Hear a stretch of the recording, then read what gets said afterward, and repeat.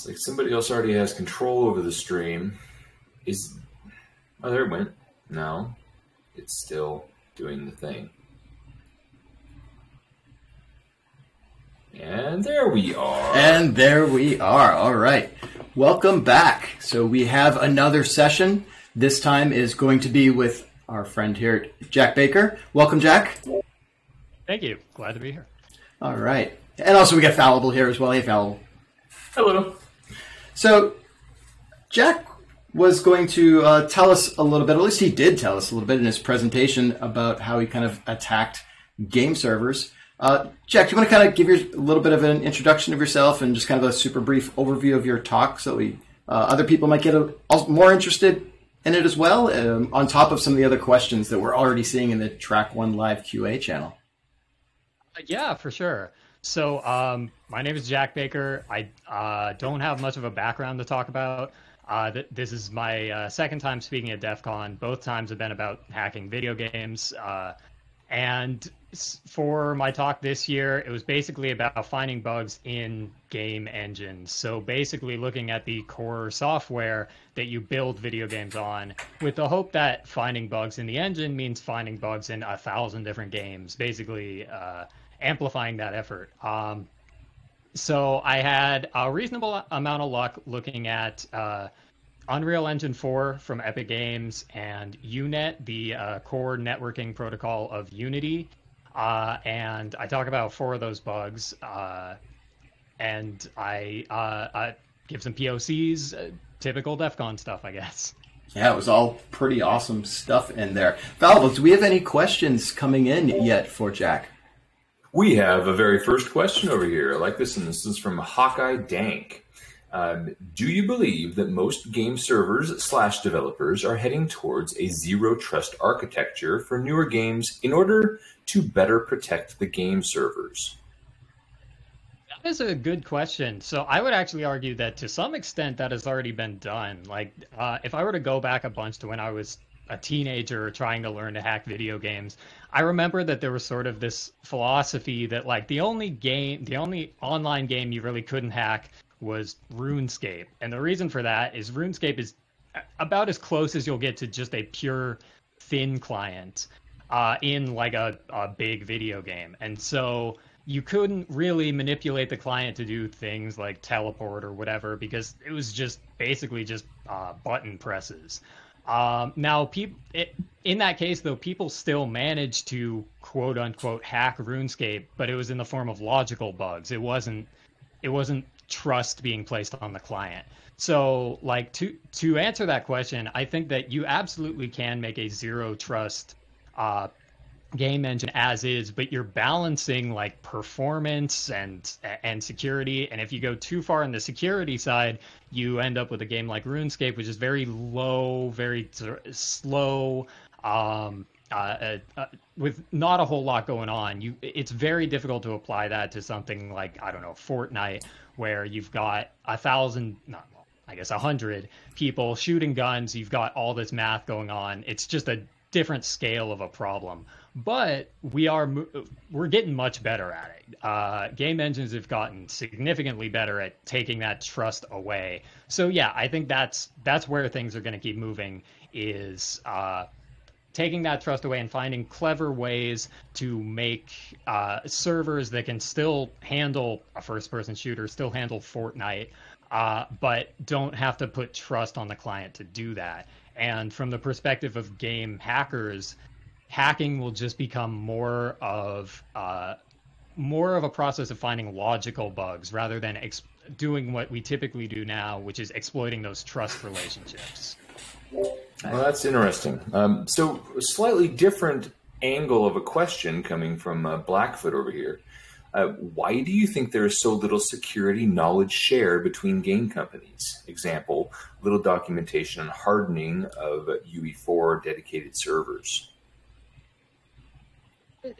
That's a pretty good question. If I had to guess, it would just be because game engines are such they're such big pieces of software that when you develop your own game engine, you're sort of going to try to hold it close to your chest. You don't really want to give your competitors a competing game engine the the keys to the kingdom, so to speak. So architecturally, most game engines are built from the ground up. There's not a lot of shared code, and that's just because it's a big investment, and no one wants to share that. It's sort of a boring business answer, I think, but it's really just, Unreal and Unity and whoever else don't want to share their work with each other. So in your presentation, one of the things that you were showing was kind of like the teleporting and the fast running. I remember at one point in there, you're just kind of showing somebody running at the normal speed, and then the exploit that you were able to find where somebody's zipping across the screen. In addition to running, do you think there are other things that people could use that kind of thing for? Maybe be able to shoot faster, shoot more? Maybe what other kind of things have you thought of that somebody could use that type of exploit for in their games? Yeah, absolutely. So with that particular bug, I did something. I found what I think is really interesting. It's basically a bug where you can use the unique properties of some special floating point values to basically confuse the server into doing something it shouldn't. And so I have actually tried basically that exact technique on other games, other commands and stuff like that. And you can usually get something unpredictable to happen. I think I mentioned in my talk, a lot of times it's not a good thing. A lot of times you're just harming yourself, but you can usually cause the game to do something it shouldn't. I think these logical bugs, especially like mathematical bugs, if you can find those, are a really good way to exploit games, because while the bugs aren't the most common, they are very predictable. They're not a memory corruption bug where you have to worry about layout of memory and all those complicated things.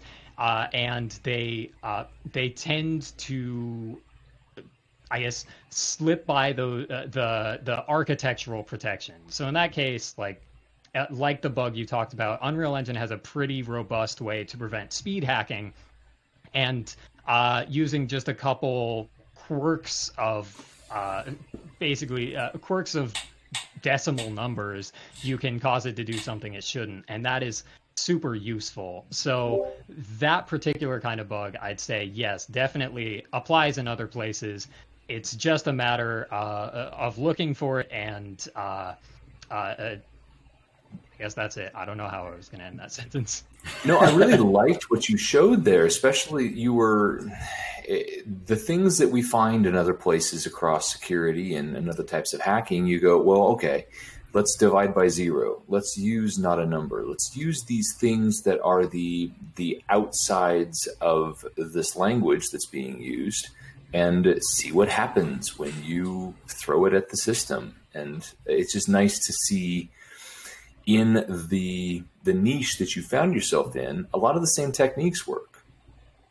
Yeah, I guess one other thing I like about that bug is that it's not something that's fixed by, say, oh, we're going to stop writing things in C and start writing them in Go or Rust or something. These are bugs that still exist even in quote unquote safe languages. And I think in more than just video games, that's where this sort of exploitation is going. And that's why I like that bug so much. All right. So Hawkeye has another question for you.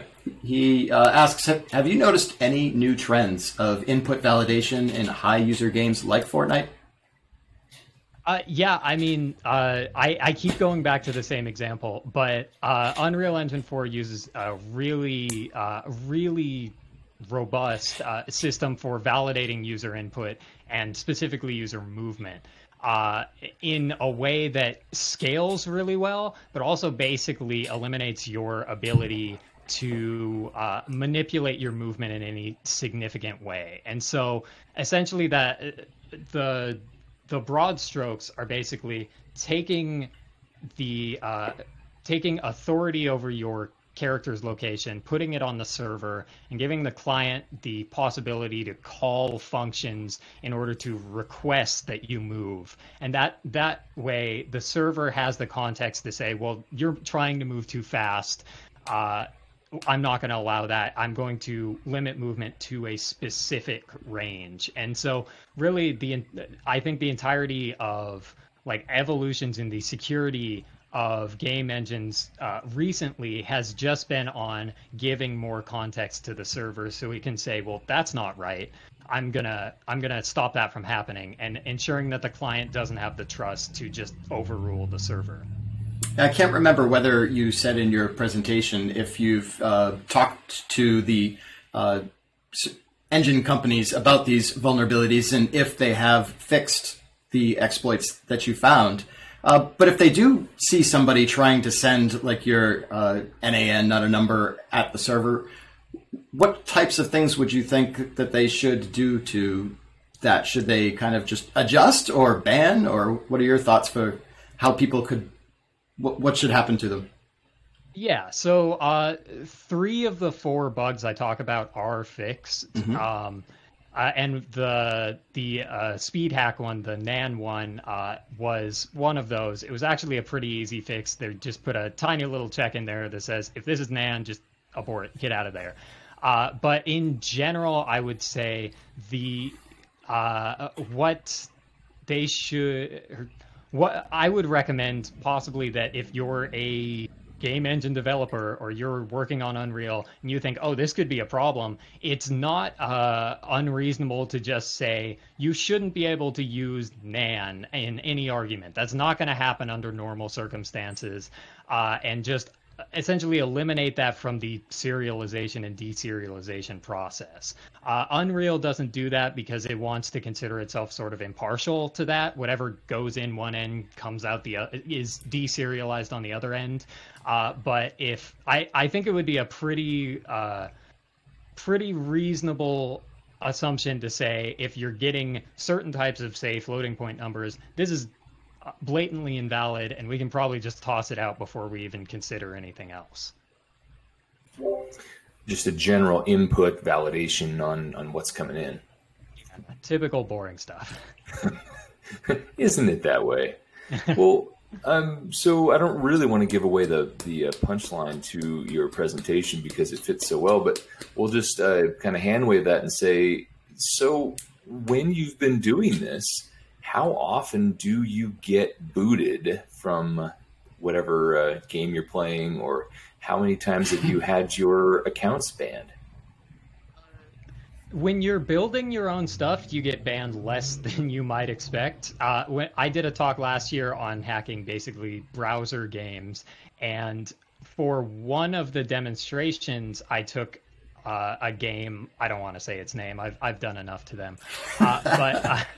I took this game and it has a global scoreboard, and I just set my score to 133333333 something 7 and username to high defcon, and they banned me pretty quickly. I think that was pretty obvious. But in general, if you're building your own game hacks, there is a pretty good chance you're going to get away with it. So I get banned pretty rarely.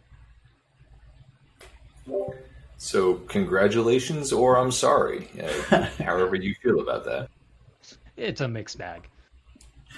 And where do you also often kind of see the line here along the same, I guess, similar to what Fallible was just talking about, where the old question about research versus going over the line, because essentially you are affecting other users potentially, as well as that game engine. So where's kind of your line on how far you'll go with your research? Or is it because it's in the name of research, you'll just go all the way with it?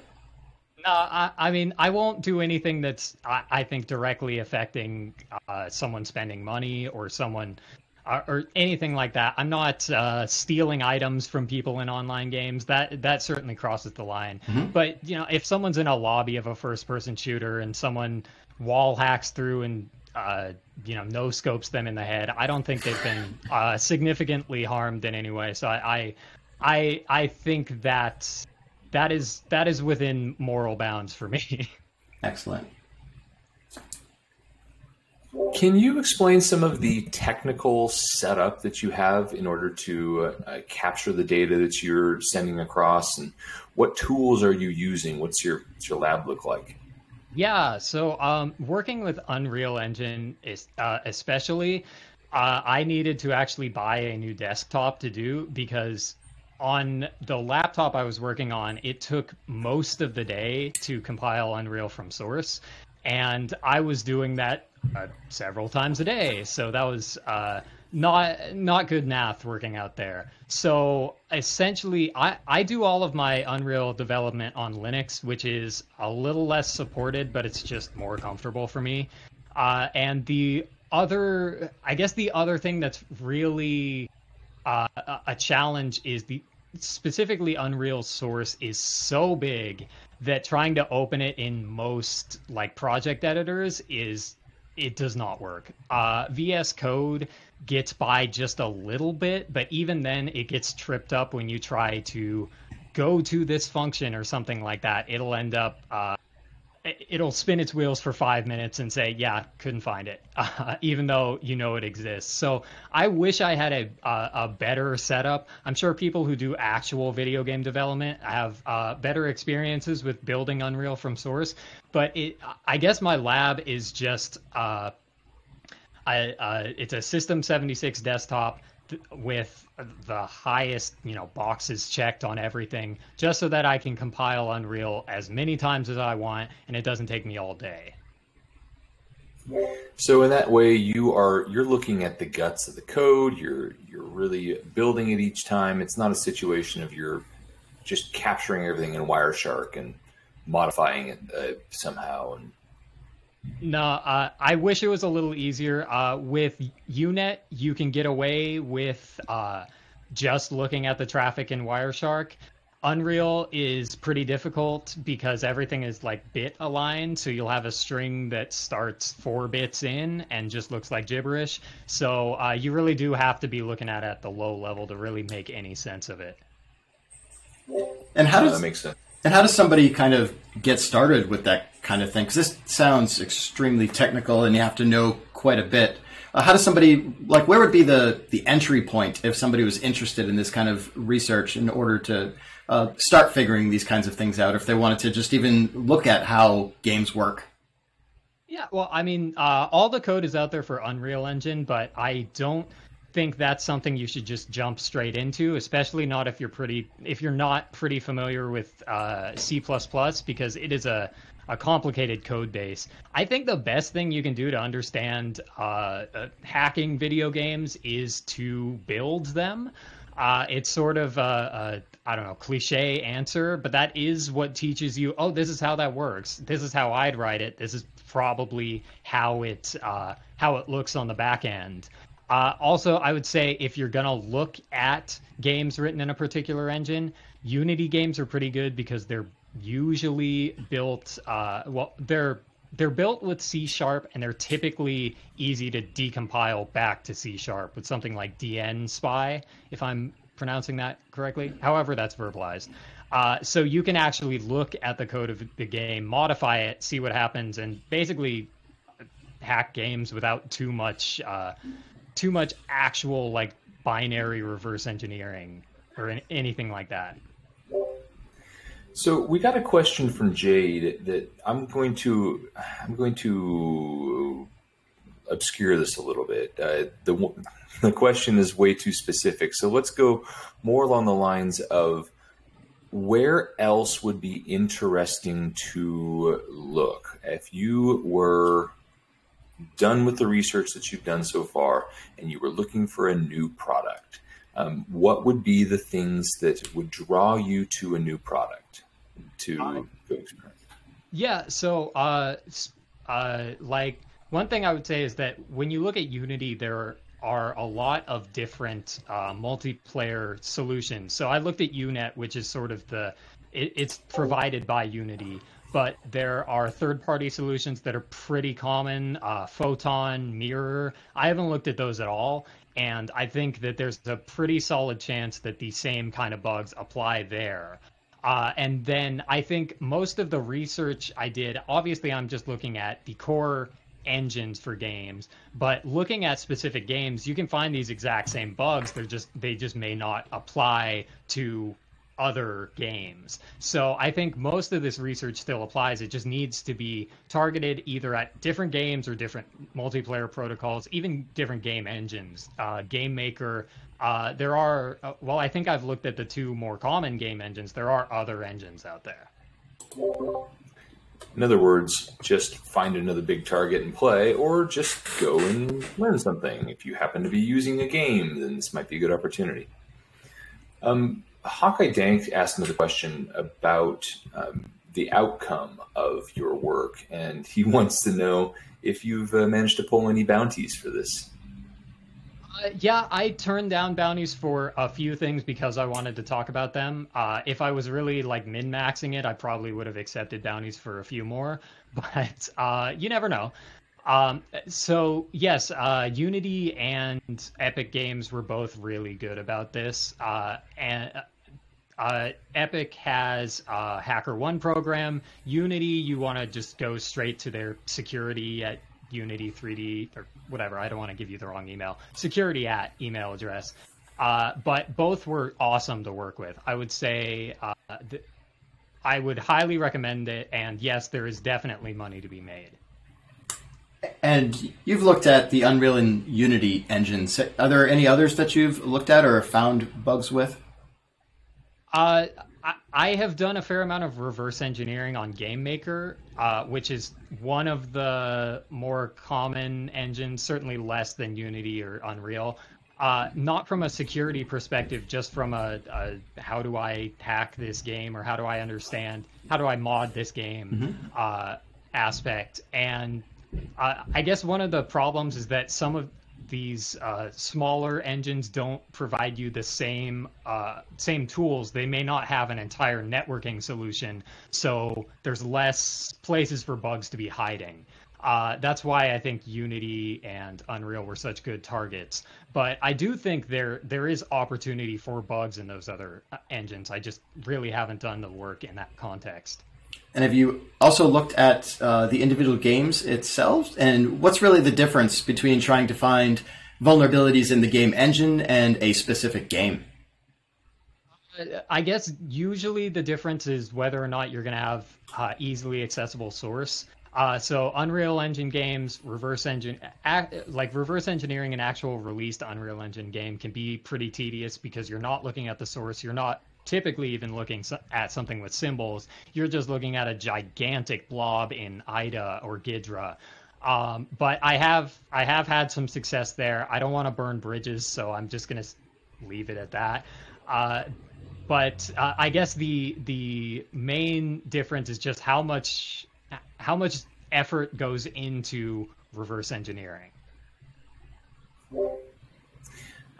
This sounds like a pretty specific question, but we'll toss it out there. So, thoughts on Cheat Engine or memory scanners as a toolkit from beginners? That's from Ethics.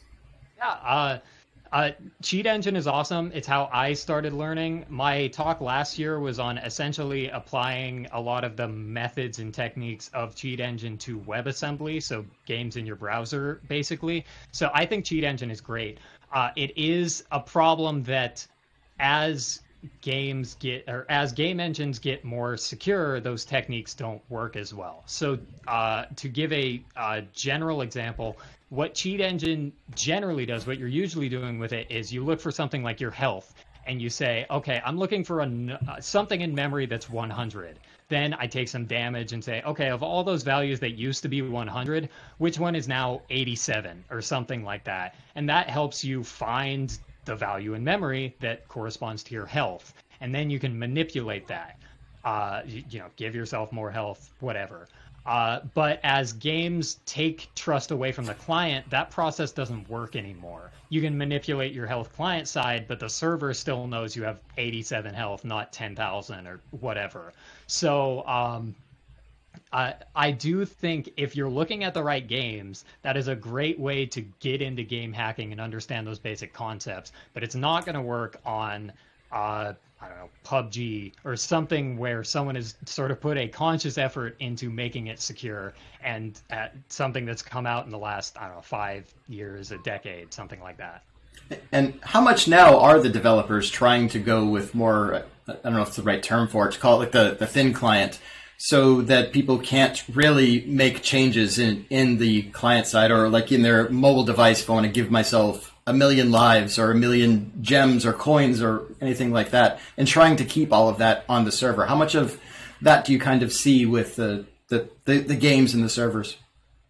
Yeah, in my experience, it's really just whatever the engine does, the developer will follow. Unreal sets you up really well to build an architecture where those game hacks don't work or are exceptionally difficult. And so you see developers doing a pretty good job. Unity does not set you up quite as well from the start, and so you'll see the majority of those, I guess we'll call simple attacks, do often work. That's not to say that you can't build a secure architecture on Unity. It just means that Unity's not doing the work for you, and like I said, developers will typically follow what the engine does. So as the core software, as the water level rises, developers get better at it as well. Cool. Is there anything that you didn't get a chance to put into your presentation that is additional research that you might have done, or are there any kind of other areas that you think other people might be able to add on to the research that you've done? Yeah, I mean, so a couple things come to mind. The first is the floating point bugs I've talked about. I think that can apply a lot. If I very briefly mentioned this, but that attack does actually apply to Unity. The difference is that Unity you don't need to speed hack Unity. You can just, or at least by using the core components that are provided for you, you can just tell it, I'm at XYZ. And if you tell it I'm at, nan, you get teleported to this weird like dimension where everything is like infinitely small. It's kind of cool. It's not very useful. So I think that kind of attack applies to a lot of things, and I'd like to see where else it goes. Something else that I feel like I wanted to do, but I didn't quite find all the pieces, was I found a number of like memory corruption bugs, like buffer overflow, stuff like that.